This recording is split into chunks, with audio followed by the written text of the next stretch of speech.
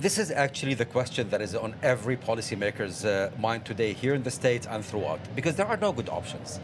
No one wants Hamas to remain. Hamas is a terror organization. It's a threat not only to Israel, but frankly to Arab countries, and I would even argue to the Palestinians themselves.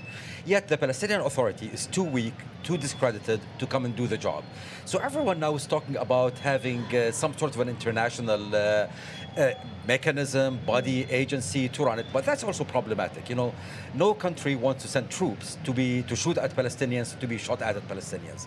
No country wants to be there when Israel wants to maintain its security control.